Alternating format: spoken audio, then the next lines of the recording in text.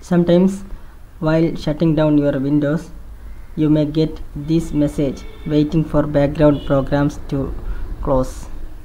To fix this problem, here are 3 methods. The first one, close all the programs which are running in the background. To close such programs, click on Start menu and type here msconfig. Open msconfig and then go to the third tab, Startup.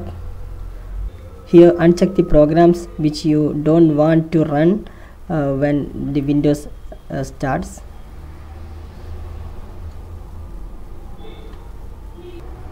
Okay, after unchecking such programs, click on Apply and then OK.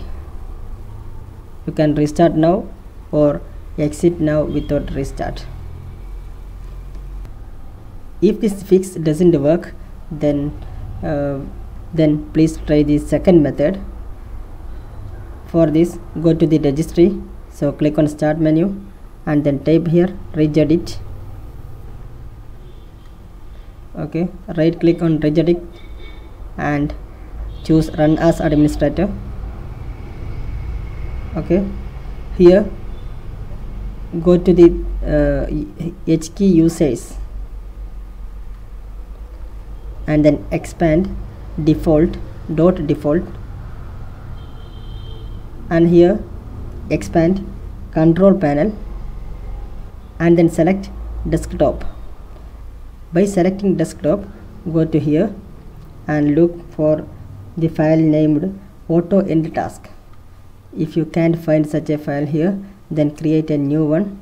So right click on the blank and then choose string value, name it as AutoEndTask as you see on the desktop here,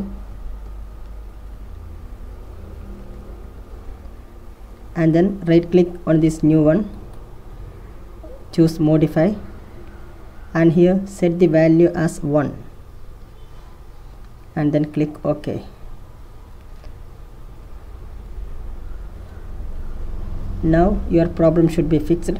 If this second method also doesn't work, then please try this third method. For this, once again go to registry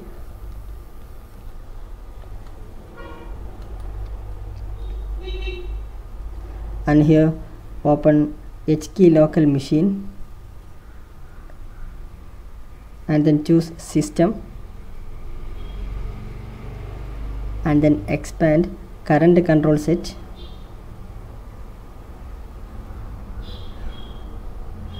Here select control.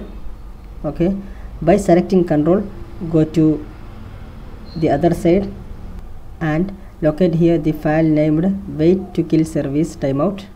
Okay, it is here. Right click on it and then choose modify and here set the value here to a lower 4-digit value such as 5000 or any other number you want. So I am setting here as 5000.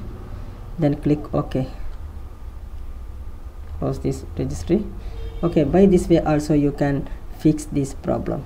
We hope this video will help you. Thank you for watching this video by iTech Tips. Please like this video and subscribe our channel for the latest updates. Thank you.